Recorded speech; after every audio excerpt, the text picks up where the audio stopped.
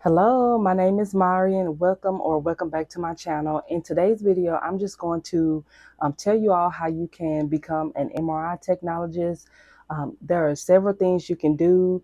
You can either do the program where you are becoming an MRI tech, and you can also work as an X-ray tech, CT tech, mammography tech, ultrasound tech, or you can choose a program where you don't have to be in X-ray tech. You can just go through MRI school.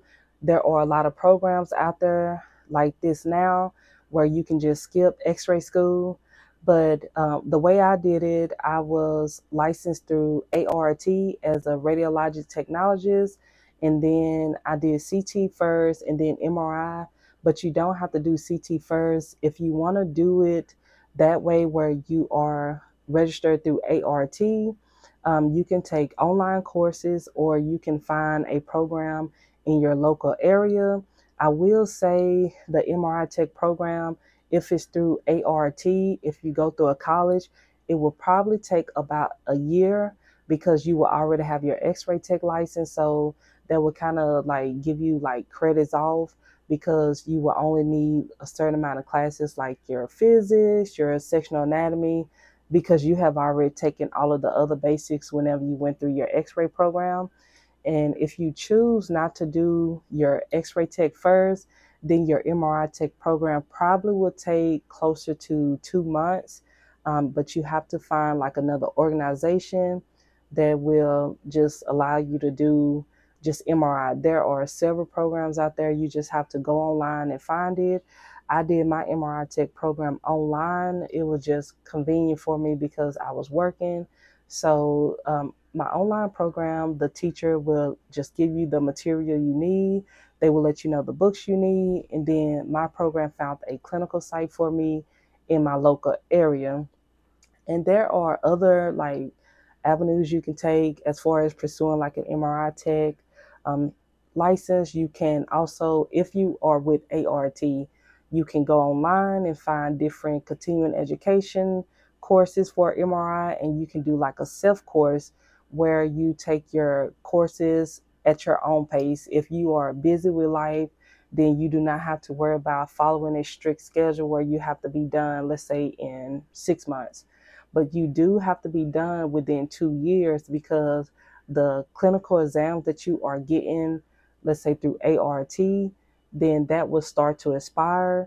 So if you do have a hospital that will cross train you, most of the time they will pay for you to get those MRI certifications.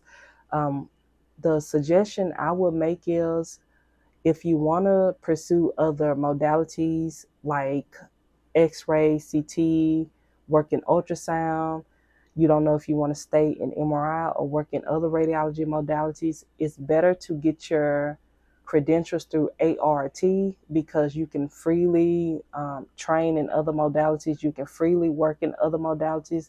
If you find a program where it's just X-ray only, oh, I'm sorry, if you find a program where it's just MRI only, then you won't be able to work in X-ray, you won't be able to work in CT. So that's just up to you to decide if you want to do the program where you can work in other radiology modalities, or if you want to just find an MRI only school. The price I had to pay for my MRI certification, not certification, the price I had to pay for my MRI school was probably $2,000. I don't know if it's because I was like already in X-ray tech and CT tech first, and this was just a price they gave me for already being in radiology, or if it was just because it was just an extra certification. And I know some MRI schools, if you just do just MRI only, it can be a little bit more expensive than that.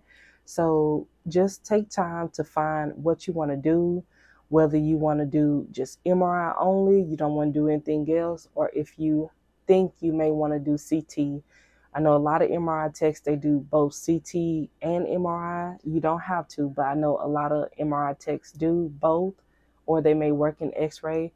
Then you have some people who have gotten CT and MRI certification and they don't do X-ray at all, or they just do only MRI, or they just do only CT.